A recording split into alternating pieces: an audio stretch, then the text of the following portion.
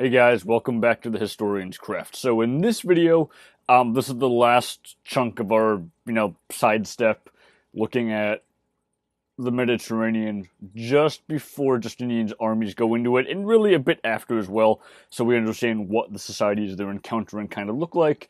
And then after this video, we'll get back to Theodoric's Italy, and then eventually Justinian himself, the survival of the Roman Empire in the East, and his wars of reconquest. Now, in this video, what I want to focus on is, still this theme of, power structures, and cultural change. But specifically, what I want to focus on here is probably everybody's favorite topic. Blood feuds, warfare, violence, that stuff. So, before we get going, I have to yell at my cat, get down! Octavia, get off the fish tank, because the last time you were up there, you fell in the fish tank. Don't make me take off this microphone. Yeah, it's what I thought. Okay, now let's get going with this. So, in late antiquity, so roughly 200, 250, 300-ish as a starting date to, depends where you want to end it, 600, maybe 700. The late Roman aristocracy had very specific ideas about what it meant to be an aristocrat, what it meant to be specifically a man. So for the late Roman aristocracy, the whole point of being an aristocrat, of being wealthy, is that you pursue this thing called otium. This is the Latin version of, leisure time. So to be an aristocrat, you receive this glorious, wonderful education. You have to have memorized many of what we consider now to be the classics.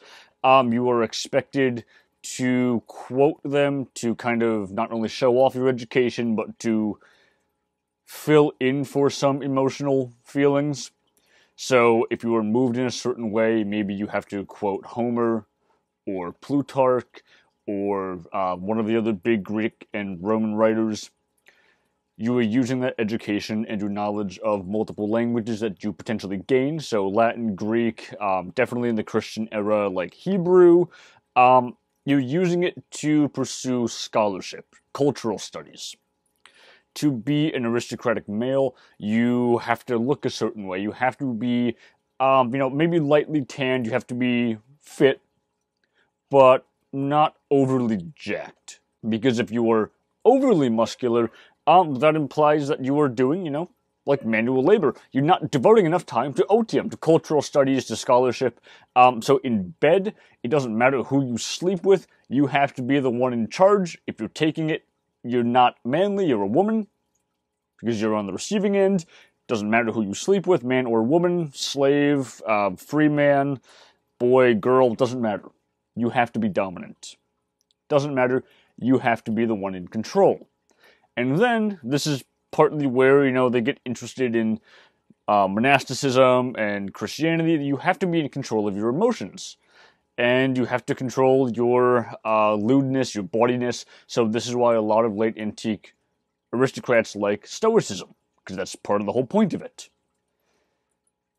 In the aftermath of the Western Roman collapse, when Roman aristocrats start going over to the barbarians, that starts changing, and what we see is the following. I've got this outlined nicely in 3 little boxes here, but basically what you start seeing among the late Roman aristocrats as they are going over to the barbarians, as they're trying to work within these new kind of semi-Roman successor state things like Visigothic Spain, the Frankish Kingdom in Gaul, definitely Theodoric's Italy, and definitely in Anglo-Saxon Britain, to the extent that we even know anything about that, because the sources are really, really tough to deal with.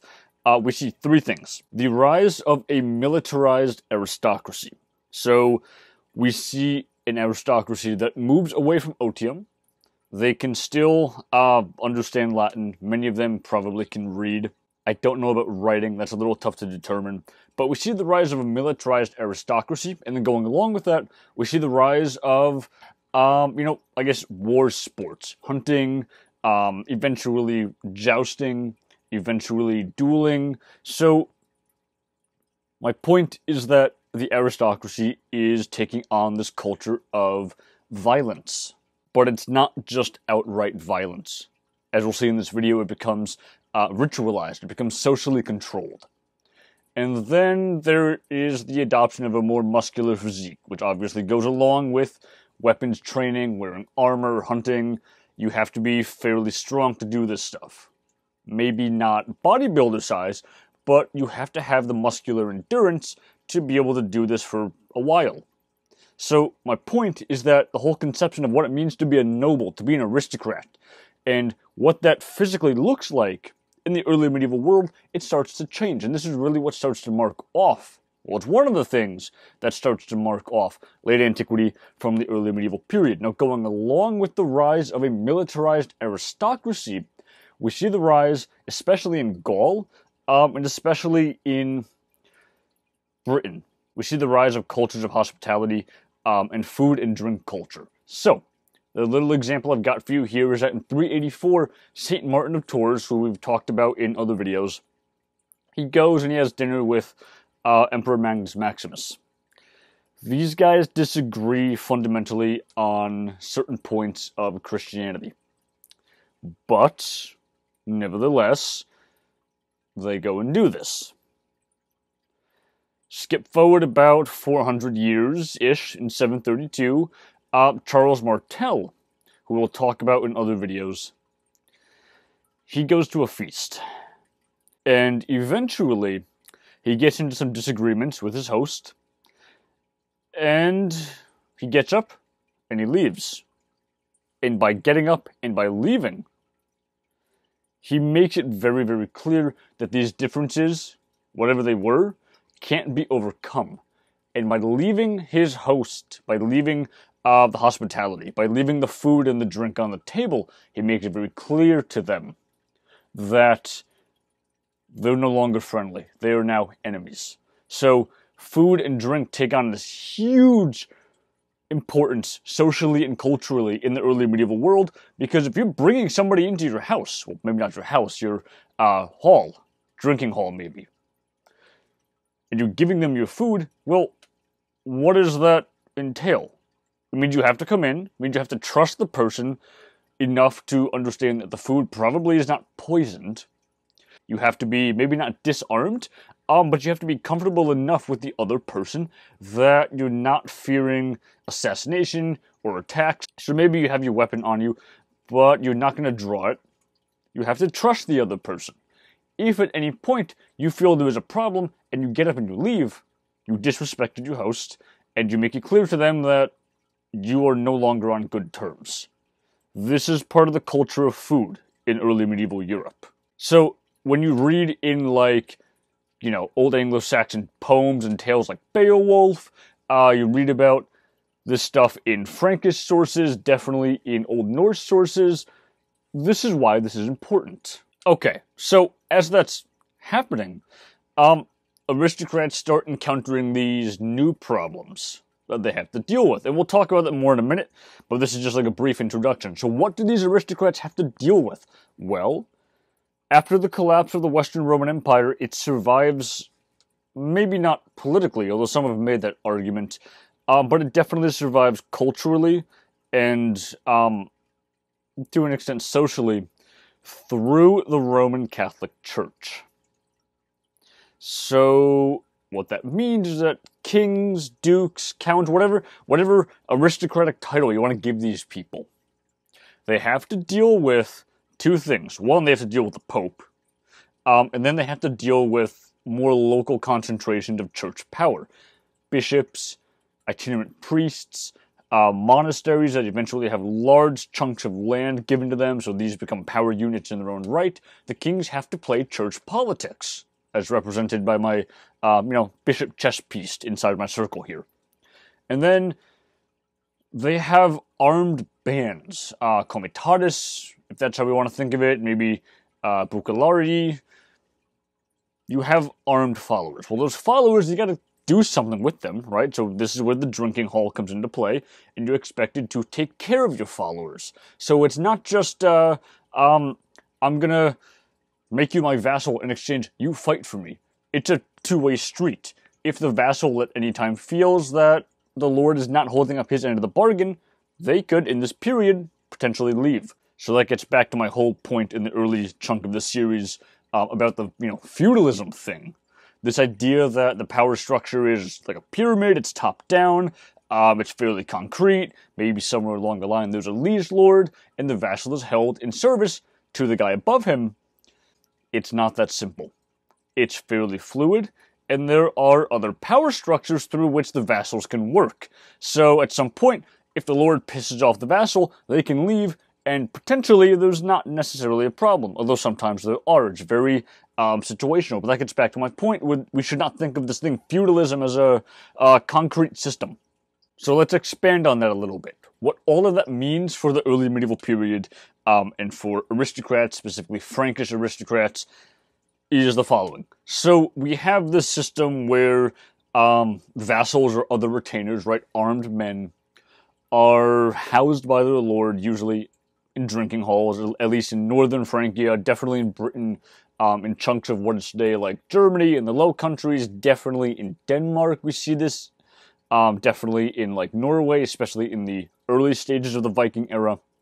So we have this system where armed followers are housed and fed by their lord, and in exchange, these people pay their debt of loyalty, and they've shown their oath of loyalty to the lord by consuming his food and drink. This is a bond of trust that is demonstrated publicly because you're trusting your lord to take care of you and not poison your food. You repay this with military service in small numbers, maybe, 20, 30, 40, 50, maybe 100 people. This works really, really well because the lord can afford to get the resources to do this. But when we get into larger units, this becomes a problem. Why does it become a problem? Well, because if you're trying to feed, 500 people, let's say maybe 1,000, maybe that's all you've got. How are you going to be able to build a hall or a structure big enough to house all of them? How are you going to get enough resources, meat, vegetables, beer, water to feed these people? Aristocrats start running into problems. So then with land politics, what we see a little bit in the Visigothic kingdom, and definitely in Francia, and eventually in the Anglo-Saxon kingdoms, is the parceling out of land. Now, this is not the giving of land in exchange for military service to be held in perpetuity.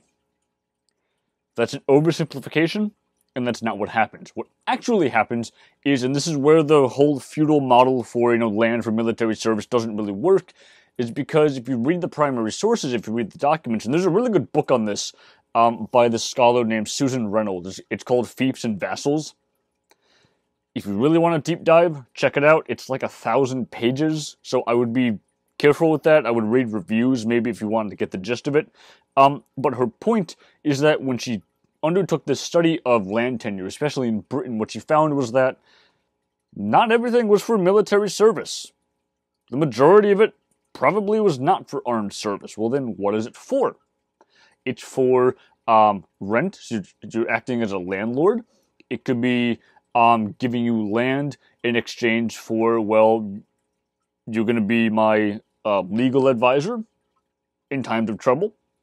You're going to be my commercial advisor when I need to reassess taxes and deal with economics. So it's not just military service. You're giving out land to different types of people in exchange for different types of services. Some of it's armed, some of it's military, but not everything.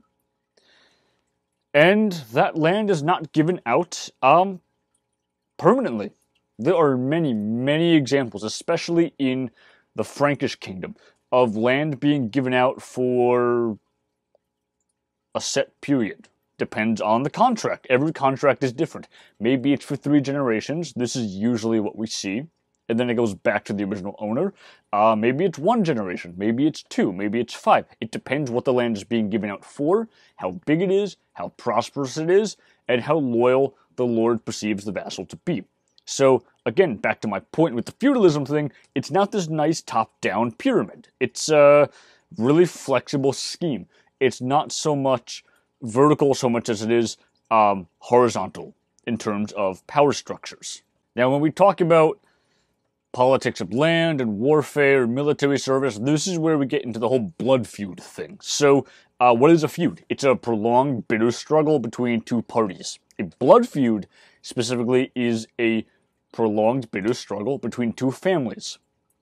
So, as demonstrated in my 3 boxes here, going from left to right, if you're an aristocrat, and you're gonna give out land, you're gonna try to build a stable power structure for yourself, well, who are the most loyal people that you can depend on? Is it the guy you pulled out of the woods? Or is it your blood, your family? The answer is it's your family. So aristocrats then have family and other extended members. So in this period, a family is not necessarily just your blood kin, not like your brother, your cousin, your uncle. That's included, but it could also be, long-term family friends. It could be advisors, etc. You give them land in exchange for support. And these aristocrats, feel they have a duty to back up and protect their family members. And this goes both ways.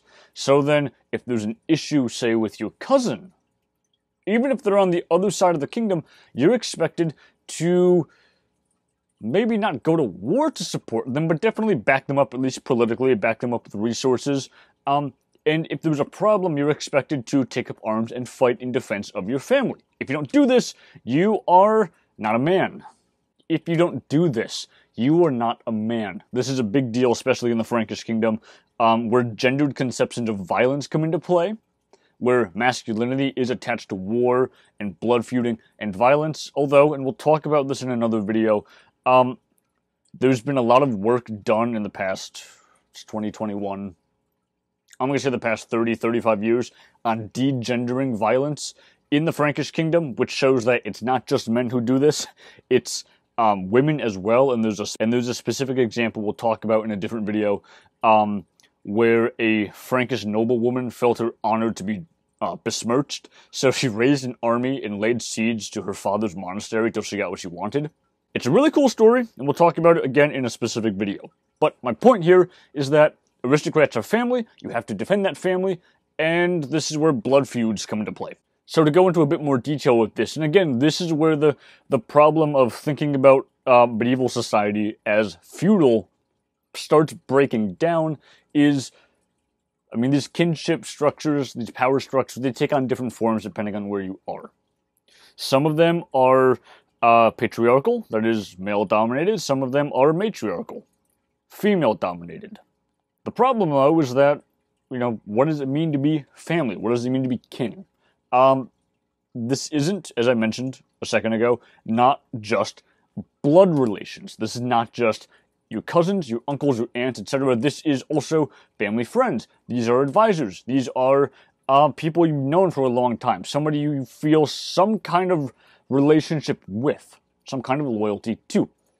And most of these structures are not overly formalized in the sense that, well, we're all family, we stick together. Maybe you've got that one guy in your family who's like a black sheep, maybe he's a troublemaker, and you don't want to support him because if he does something stupid, your whole family could be dragged into it. So maybe collectively you ostracize him. Or maybe a couple of your cousins decide, well, no, I don't want to be in your power structure, I'm going to go form my own. This is not a counter to this notion of like a feudal hierarchy. This is a separate power structure that exists alongside it. So it complicates this whole picture. What that means is that people have loyalty to their lord, who they're getting land or something else from, and to their kin, to their family, blood or otherwise. Now, if your family, if your kin and your lord get into a dispute, well, who do you support? Well, this notion of feudalism dictates that, well, they should support the lord. But that's not always what happened. Again, this is why this model doesn't really work, because it kind of tries to cram everything into this one system, which is not reflective of actual early medieval society. It's way more complex than that. So if there's a problem between your lord and your kin, you as the vassal, you have to make a choice. And every situation is different, with different rules, and thus different consequences. Now, going along with this whole thing, blood feuds, violence, etc., is the eventual creation in early medieval Europe and extending into high medieval Europe, definitely, is this notion of an honor culture. So, typically, not always, but typically, these feuds, these problems that kin groups run into, these are relatively short. There is this thing, we'll talk about it in a dedicated video, called vergil, that means like life money, blood money. It's not quite as simple as everybody has a price attached to them, and if you kill somebody or you injure somebody, you are supposed to give the family money in compensation. That's part of it. It's a little more complex, and we'll talk about it in a dedicated video because it is, complex. But my point is that stuff like that tends to make these feuds relatively short. There's a problem, you deal with it, and after it's dealt with, if you consider your honor to be restored, or at least not damaged any further, then you're good. You can go your separate ways. Or those enemies, those different power groups, if they work things out and they gain a healthy respect for each other, could integrate. They become allies and friends. This happens all the time. And it's because of stuff like this, because there is a culture of violence, of warfare, of honor, that eventually, not right away, but eventually, aristocrats, specifically in Francia, start looking at the Eastern Empire, the survival of Rome in the East, right? This thing we typically call the Byzantine Empire. They start looking at the nobility here as effeminate, girly, weak, because they don't fight. They're not overly violent. Their notion of masculinity, it diverged to the point where there are two very different gendered power structures in medieval Europe. There's the Western chunk, where it's violence, war, and honor, and then there's the Eastern chunk, where it's religion, scholarship. It's very much a continuation of otium, of late antique methods of doing things. So what we see then in this divergence in gender roles and gendered power structures is, again, one of the dividing lines between the late antique world and the early medieval. Now it's because of this, and this is my last point before I end the video, it's because of stuff like this: violence, blood feuds, war, honor culture, kingship, etc., that many historians for decades, if not at least 100 years, have looked at the early medieval period, well, not the early medieval period, the medieval period generally, as being more Germanic, more German, more barbarian than Roman. There's more change than there is continuity. That's not really the case. All across medieval Europe, especially in the territories of the former Western Roman Empire, so Spain, Italy, Britain, Gaul, there is a continuation, there is a survival of Roman culture, Roman institutions, so Roman law, and then we see the blending of stuff, the blending of Germanic and Roman culture, and that's really what, early medieval stuff comes out of, is this blending situation. The key dividing line, though, the real dividing line in Europe, if you want to make the case for this, is the body of water that we call the English Channel. Because in the British Isles, especially in the former Roman province of Britain, stuff goes its own way pretty quickly. And then, eventually, when the Viking Age starts, Northern Europe as a whole kind of branches off and becomes its own thing. It's part of the medieval world, it's part of medieval Europe, but at least in the early period, it goes a very different way, and we'll talk about that once my medieval warfare series picks back up. So on the continent, just to sum everything up, what we see is that, Roman institutions survive, and they serve a purpose. But on the islands, they disappear pretty quickly. What you have to keep in mind, though, is that due to all of this, these are the key intellectual, cultural, and social shifts in Western Europe. This is when we start seeing people stop referring to themselves as Roman and calling themselves Frankish in an increased capacity. This is when identities start to change. So, to no small degree then, when Justinian's armies come in, when the Romans come in, and they come to conquer the Romans, because these people still thought of themselves as Roman in the 500s, this is really the key dividing line, because one group, and this is what makes primary sources like the Varii so disturbing is that one group has to understand, they have to come to the realization that this term, Roman, no longer applies to them. Well, if you're not Roman, what are you? You're something else. This is how and why the early medieval period begins. So, this is it for this series, guys. We're done. And then when we pick back up, we'll get going again with Theodoric's Italy and then Justinian's reconquests. So I hope you all enjoyed. Take care, everyone, and I'll see you all next time.